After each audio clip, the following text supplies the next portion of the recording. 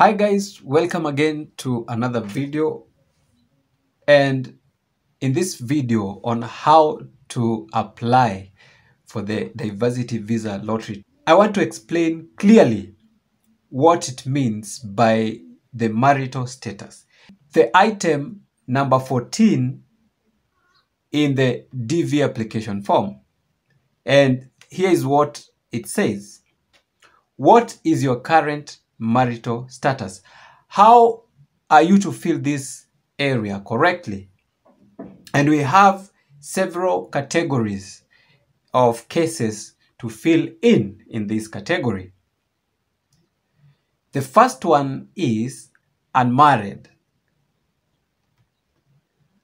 Unmarried, of course, stands for all those individuals that are single. And this means that even those who are single and have kids. It also means all those that have girlfriends or boyfriends. You are not married, you are single. It also means those who are engaged. If you are engaged, you are still single because you're not married. Also, it includes those who are cohabiting. If you are living with someone, but you're not legally married, you are also single. And all those categories, you select unmarried. And listen carefully. You select unmarried if you are single, if you have girlfriend or boyfriend, if you are engaged, or if you are cohabiting. That means you are not legally married. The second category is now married and my spouse is not a US citizen or US lawful permanent resident, LPR. This category is for all those people who are married and legally married. That means they have the marriage document, but their spouses are not US citizens or they are not holding the green card visa. They are not lawful permanent residents. The next category is married and my spouse is a US citizen or US lawful permanent resident.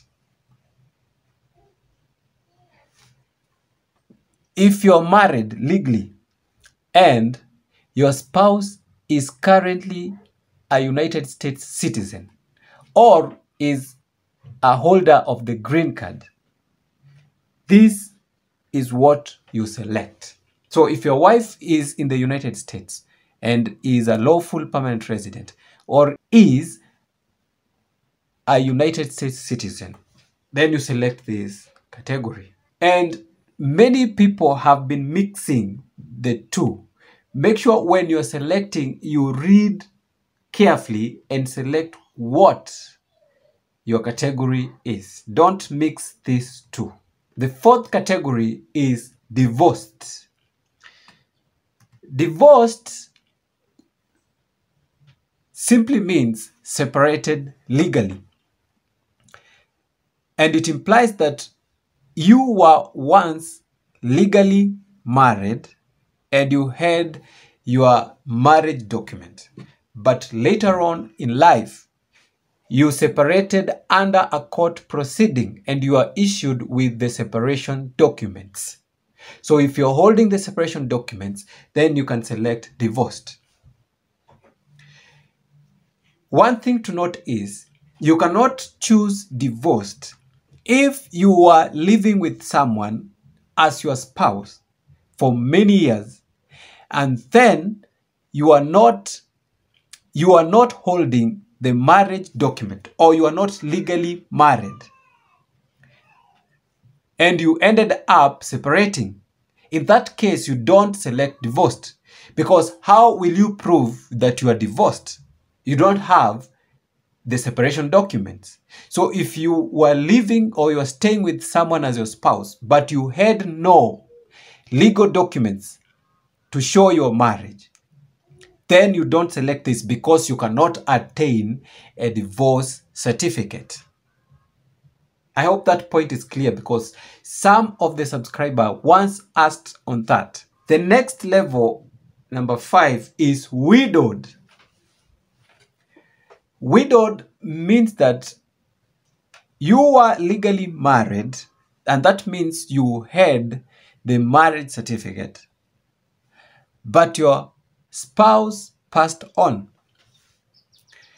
and therefore you were issued with the death certificate of your spouse.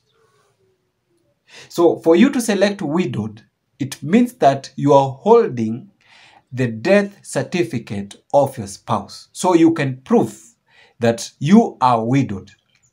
But if you are not holding any death certificate of your deceased spouse, you cannot claim that you're widowed.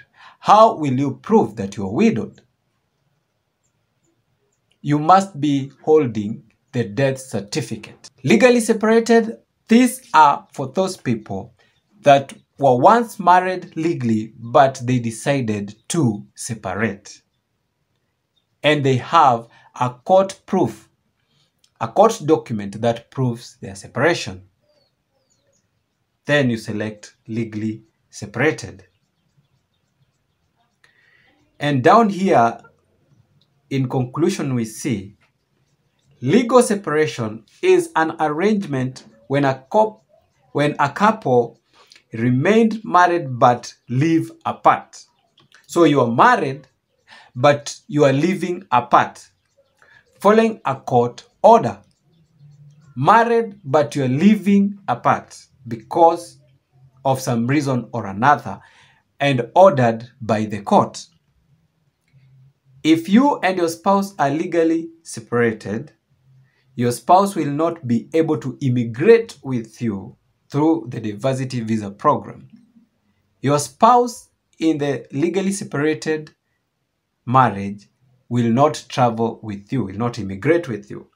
You will not be penalized if you choose to enter the name of the spouse from whom you are legally separated. If you are not legally separated by a court order, you must include your spouse even if you plan to divorce before you apply for the diversity visa. Failure to list your eligible spouse is grounds for disqualification. So if you're planning to apply for the divorce or for separation, but you have not yet applied for it, and you are making your entry into the diversity visa lottery, you will have to include your spouse because you have not yet separated. And if you don't include, then you are disqualified. So if you're planning to divorce or to separate legally, but you have not yet, and it is the application period for the DV lottery, include the spouse, even if you are later going to be separated. Don't fail to include the spouse. And with that, I come to the end of this video, and I hope the information is clear and elaborate. Please like the video and subscribe to the channel, and let's meet in the next one.